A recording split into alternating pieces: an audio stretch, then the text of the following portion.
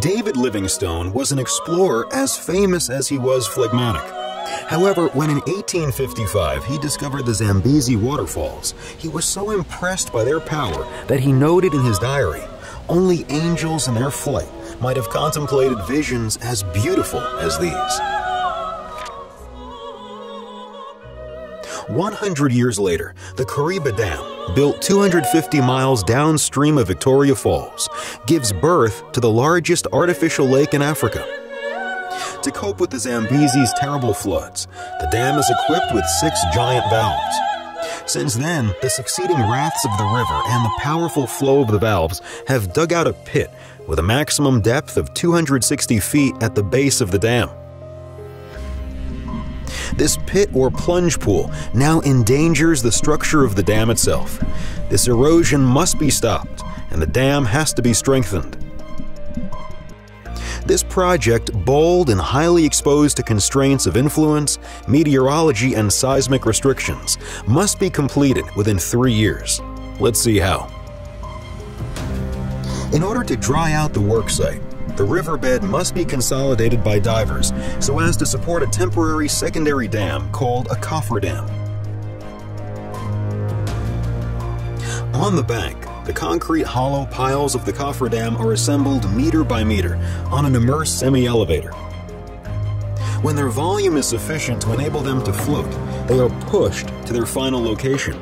On site, the piles are completed following the same process of progressive immersion, then filled with concrete.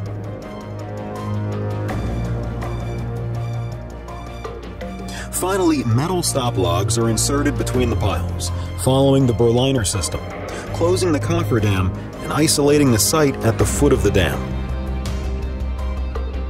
In order to preserve the stability of the site, the water of the plunge pool must be pumped in stages of about 8 meters. Once out of water, the rock is dislodged by means of very low-intensity explosions, which guarantee at the same time minimal earthquakes and boulders not exceeding 30 inches in size.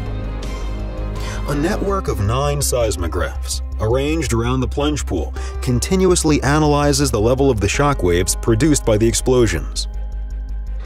Little by little, the explosions open up the access for the construction machines that will carve the desired bearings and ramps with precision. So, step by step, 10,500,000 cubic feet of rock is cleared in less than 260 days. The plunge pool, eroded by the flow of the valves, is widened and, if necessary, reinforced. At the end of the process, the pressure of the water ejected against the ground will be divided by 4.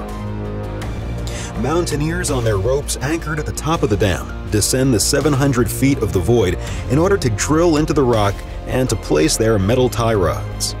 These tie rods will secure the rock and the 250,000 cubic feet of cast concrete that will definitively consolidate the fault that has appeared at the foot of the dam.